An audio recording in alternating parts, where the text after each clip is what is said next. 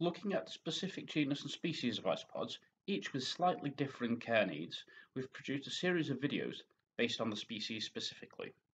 Firstly, where it comes from, the habitat it might prefer, and moving on to any care best practices for this species, which again may differ, if only ever so slightly in some cases, from a very similar species, or at least a species from a similar location or appearance.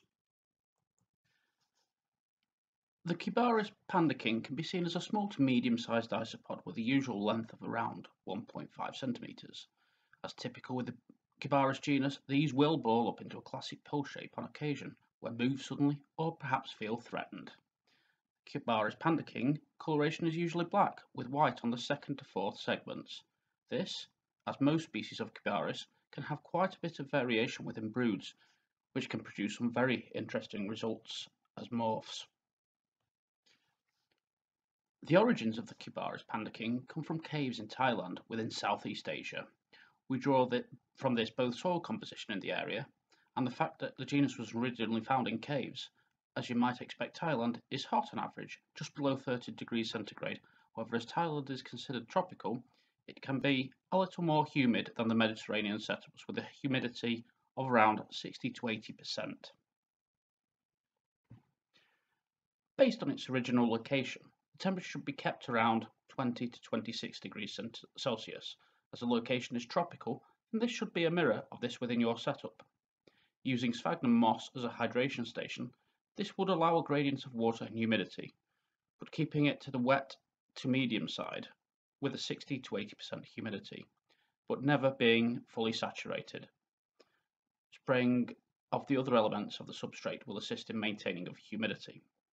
Cork bark flat should provide suitable hides. The species are also seen to be enjoying the holes which decor such as limestone-based rocks, again, which would mirror the caves, might provide. This species would need a source of calcium provided within limestone rock-based sources, which is much more sustainable than cuttlefish bone. They would, of course, need protein.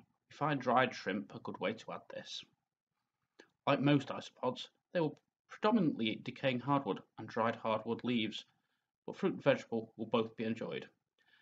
They have also been seen to be enjoying carrot, courgette, sweet potato, amongst other vegetables. The isopods can be slow to establish and breed, but they do breed more successfully compared to other of the Cubaris species, such as the Cubaris rubber ducky. The Cubaris Panda King can take 1 to 1.5 years to reach fully grown. With the high humidity of this setup in comparison to Mediterranean setups, then pest control would be a heightened factor, as pests may thrive in the same conditions.